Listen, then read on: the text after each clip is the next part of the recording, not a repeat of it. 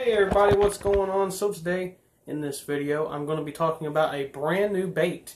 So you guys know that I have this bait right here. This is the Dox Lure Company Bullfrog. So there for a long time this was the only true topwater bait that I had. Now I've used other baits of mine as topwater baits and I've caught quite a few fish. I've used the bullgill. Right here's one actually. It's broken. But here's one here. It's broken. This was like one of the first ones I ever made, and it's literally the tail is pretty much broken off of it. But this is the original topwater bait that I had. You basically just hook it weightless and you buzz it across the surface. Pretty simple. It's caught a lot of fish. My cousins caught fish on it. My uncles caught fish on it. I've caught fish on it. My dad's caught fish on it. And the people who have bought them have caught fish on them. And it is a really good bait. Now, if you're wondering what color this color is called root beer, and it's got some silver flake in it. So if you want this bait in this color, that's what it is. This is the original topwater bait. So I wanted to make another one. I wanted to have a different one, a little bit of a different profile, a little bit of a different kick, sound, and movement in the water. So I got this one right here. This one right here is called the Pond Hopper. And the reason why it's called the Pond Hopper is because I think that if you ever take this type of bait, this small little bait right here, to a pond, a small pond with a bunch of 10 to 12 inch long bass, I think you would catch fish all day with it. I honestly do. It's got a really good action in the water. It has a lot different action than I've ever seen on a different buzzing frog. Back before I started making them, I used to use other companies' baits. And this bait right here has a completely different action than any other bait I've ever used. If you look, it's got the three little claws right there. And what you can do is, I've noticed this, but you can actually take each one off if you want to on each side. And not only does it give it a faster action, but it also gives it a tad bit of a different sound. And it actually does pretty cool, or it sounds pretty cool. So it's a lot different than the other one, the bullfrog. This one here is more shaped like a boat.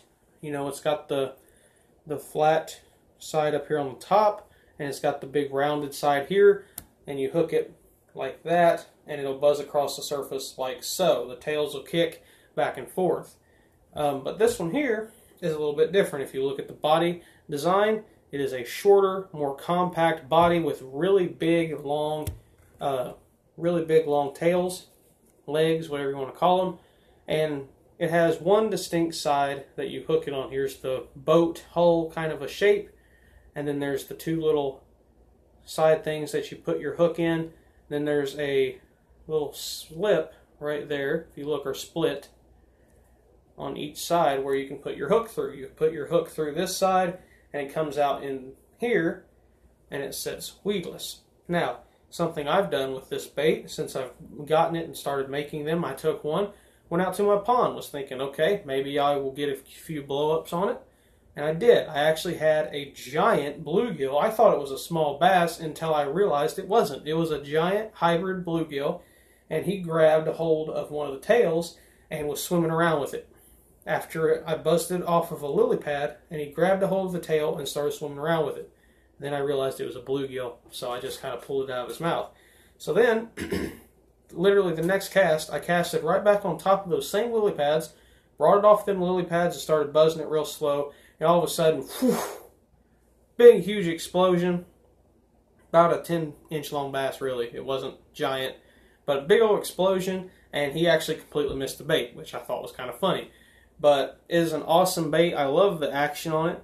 Also, what I've done with this is I've tried it a couple different ways. Before I tell y'all about a bait, I will always test them out several different ways.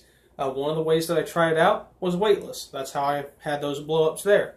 I also tried it on a buzz bait. If any of you guys are buzz bait fishermen, y'all should check this bait out because it is a really good buzz bait trailer. Honestly, it's a lot better than other buzz bait trailers I've used. Something I like about it is with the short, compact body, there's a lot of tail kick. And for a buzzbait trailer, it would be perfect. Also, the other way I tried it was a little bit of an unconventional way, but I put it on the back of a football jig. And it actually looks really awesome on the back of a football jig. You can use it as a swim jig trailer, or you could just hop it off the bottom, and it looks really good. Something else that I haven't personally tried, but I think would be perfect for it, would be flipping. I think flipping would be really good with this. Another thing would be bed fishing, which is another form of flipping. But take this on a little Texas rig, flip it out there in a bed, let it just kind of fall down real slow, and you'd probably be able to catch a lot of fish on it. What I really like about it compared to the other one is if you look at this different size in body. It's almost a completely different size. Well, obviously it is a completely different size, but what I mean is it's almost twice the size difference. What you guys can see there, they're both in the same color. I wanted to make them in the same color so you guys can get a reference of what it is. But it's a wider bait with these big tails, but it doesn't have a really, really loud, crazy action.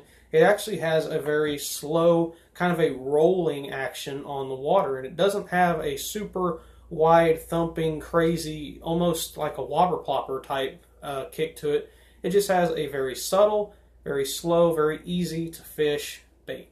I've thrown it mainly the way I throw it. If I'm going to throw it weightless, I throw it on a bait caster, or on spinning rod, sorry. But if I'm going to throw it on buzzbait or a jig, I'll throw it on bait caster, obviously. But something I noticed with this, now I wasn't able to get any footage of it outside. Sorry.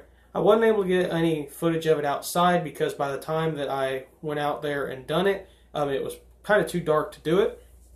But when you use a small enough hook, about a 1/0, 2/0 EWG hook, I was actually using a 3/0 and it was still doing it, but it would slowly sink. But if you would bring it off of a lily pad or over a limb or whatever, even if you just cast it and let it sit, it'll actually float. It'll just sit right on the surface. It'll just sit there. And then you can go ahead and start reeling it. If I was using a 3/0 hook, and when I would stop it, it would sit there, and then when I would move it again and stop it, it would really slowly sink. I'm talking super slow, like it almost didn't even look like it was sinking, but it actually was.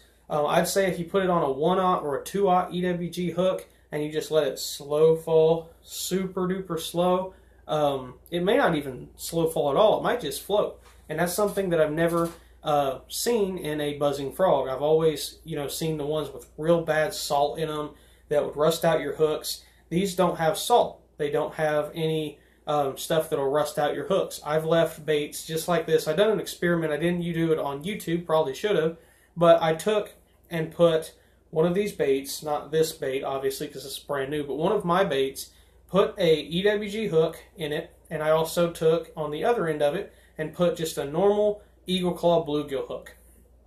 Put it in there, and I left it in a Ziploc bag open for a long time. I don't even remember how long. And I went back, took the hook out, no rust at all. I really liked that because I've done that with other companies' baits back before I started making baits, and they would all have rust in them because of the salt and whatever they put in it. I don't even know what they put in them. All this is a salt-free bait that you don't have to worry about your baits or your hooks getting rusted, and it is an easy-to-use bait. So that right there is the new Dockslinger Company Pond Hopper. Now this is available in all colors. Now I did say this a while back, but I wanted to reiterate that again. The chartreuse. I used to make a chartreuse color of baits. Oh, the ceiling fan started making a noise. Sorry about that. But the chartreuse color is now discontinued. The coloring is very inconsistent. It doesn't want to make the right color each time. All my other colors are fine though. I don't know why the chartreuse started acting stupid, but the chartreuse is discontinued. But every other color I make is fine. The green pumpkin, black, the gray, the minnow gray. This color here is called root beer. There's red. There's actually two different types of red. There's kind of a more of a see-through red, and then there's a just completely red, like what's something that's red right here? Like this color red, like a super bright red. And then there's white, and there's also a couple different other colors that I'm having trouble remembering. But there's also white flake, there's silver flake, blue flake, and red flake. Also, another color is crystal shad. If you guys have never seen that, it's basically clear plastic with a little bit of like silver flake or blue flake or even white flake. I don't make the red flake in the crystal shad. So, I hope you guys like this video. If you do want to purchase these come in 10 in a pack for $4. They are an awesome bait. I love them. I haven't caught anything on them, but just, you know, being out there for maybe a half hour and getting 2 big blow-ups, one from a bluegill, one from a bass, I know that they're going to be really good in some small ponds and stuff like that. So yeah, thank you guys for watching. Make sure you like, comment, and subscribe if you haven't already. Once I get to 1,000 subscribers, I'm going to be doing a huge giveaway. So share this video on any of your social medias or whatever, and help me get to 1,000 subscribers. Thanks for watching. Bye.